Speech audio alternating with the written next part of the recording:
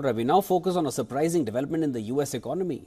Inflation, which many hoped was on the decline, has in fact picked up pace unexpectedly, and all of it happened in this August. This could have implications for Federal Reserve policy and your wallet. Now, the US Bureau of Labor Statistics reported that the core consumer price index, which excludes volatile food and energy prices, rose by 0.3% from July and increased 3.2% from a year ago.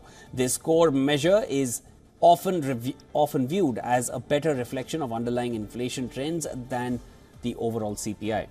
The rise in inflation was largely driven by higher housing costs. Rentals identified as the main factor behind the overall increase in prices last month. The overall consumer price index climbed 0.2% from July and 2.5% from a year ago.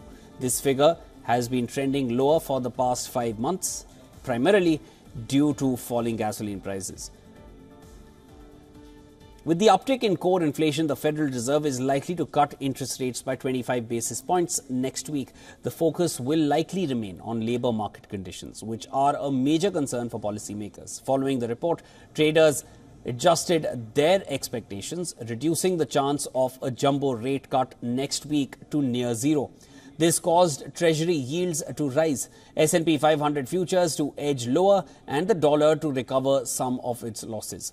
For consumers, this means that while gasoline prices are lower, you might still feel the pinch at home due to rising shelter costs. The economic landscape remains complex, and ongoing adjustments by the Federal Reserve will be closely watched in the coming months.